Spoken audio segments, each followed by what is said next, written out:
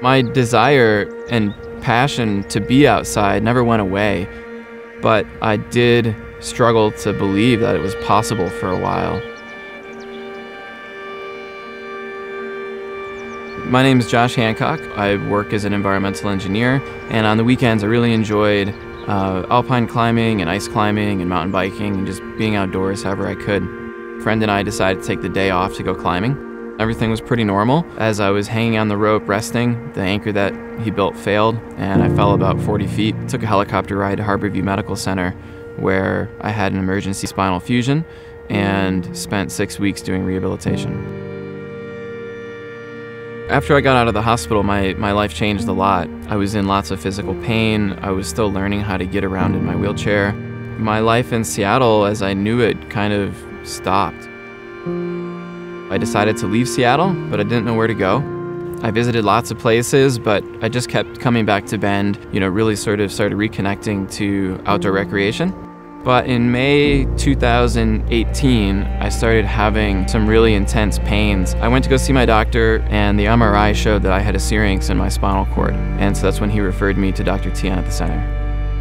My name's Tien. I'm a neurosurgeon here at the center. I've been here in Central Oregon since 2005. Josh is a highly functional paraplegic. He came to me in, I believe, 2018, complaining of some new symptoms which he hadn't experienced before, which was some discomfort in his chest and in his arms. I went to go see Dr. Tien. I trusted him. I felt like he knew what he was talking about. The surgery that we were discussing was really scary. If anything went wrong, it's possible that I was going to become paralyzed at a higher location.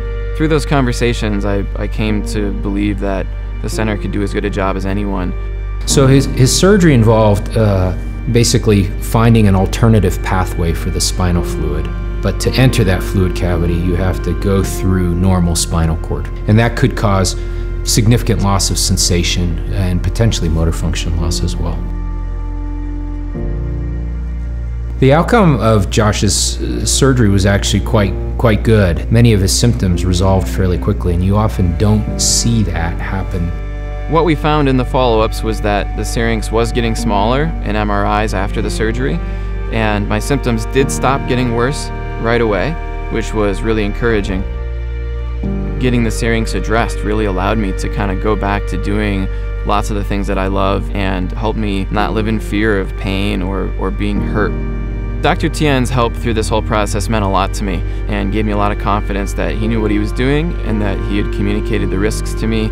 And the fact that Dr. Tien is just such a kind person and so competent and knowledgeable gives me a lot of confidence that the information I'm getting is good and I can trust it.